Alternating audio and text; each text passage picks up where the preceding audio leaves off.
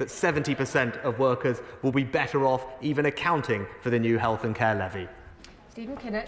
Thank you, Madam Deputy Speaker. In his reply to my honourable friend, the member for Sheffield South East, on steel, the Chancellor talked a lot about the steel compensation that's been paid. Whilst that is, of course, welcome, the fact is that British steelmakers are still paying 61% more than their German competitors. Steel is a foundational industry that is about good jobs, about decarbonisation, about our sovereign capability. So why is there absolutely nothing in this statement for our steel industry?